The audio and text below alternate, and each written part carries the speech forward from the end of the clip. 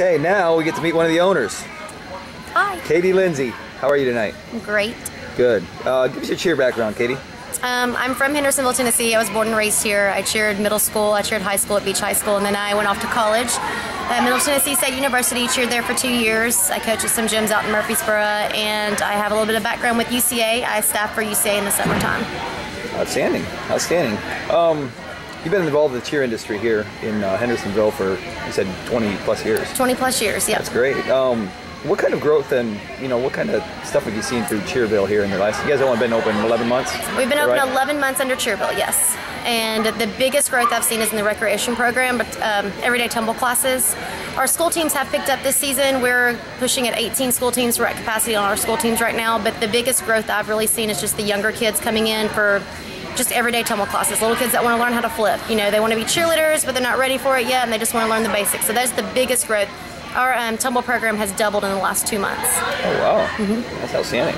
Good deal. Now, you always looking to add all-star teams though, as well? Absolutely. All-stars are big in our area. A lot of our kids are very competitive, and a lot of that comes from our school teams that become competitive.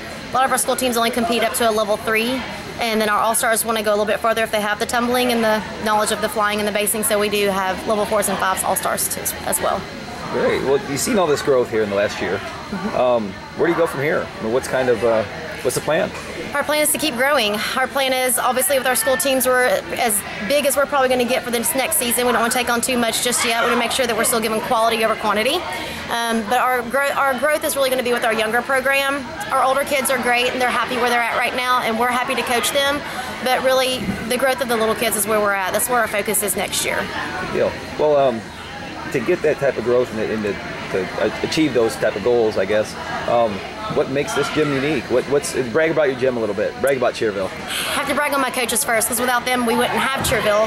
From the very get-go, they've been extremely supportive. They've put themselves out there. They've put their jobs and lives on the line for us. I mean, they have really dedicated everything they had to making sure Cheerville in their first year is huge.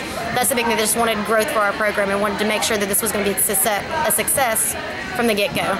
But our coaches are unique because they all have different backgrounds. Some of our coaches have dancing background, but that they cheered for our program. A lot of them do choreography around the world, so they can bring all their knowledge back to us. We're kind of like a little melting pot for our coaches in the cheer world right here in Hendersonville. Wow, that's great. A couple more questions here. Brag about your kids here at Cheerville. Our kids are awesome. They have passion. They're very dedicated. They will live in this gym. That's the one thing I noticed. We have what we call them gym rats. They're kids like we used to be when we were little. They just drop off at the gym and 3 o'clock after school, and their moms pick them up about 9 o'clock at night, and they eat, live, and breathe this. They love cheerleading, and they're here all the time, always trying to push each other, trying to make each other better. That's great. Okay, one last question. Cheerville and the whole characters and everything, where'd it come from? Is that your idea, or is that the villains? We wanted to be something different. Cheerville basically came from, we all had different backgrounds. Some of our coaches from Nashville, I'm from Hendersonville, BJ's from Louisville. Well, that's where he last was, but Ville, that's where we get our Ville from all of our cities, and then obviously Cheerville. But the villains is just to be different. Everybody's a color or an animal or something. We wanted to be something that no one else has claimed yet. No one else has been a villain, but we're the first. That's great. Thanks so much, Lindsey. Thank you.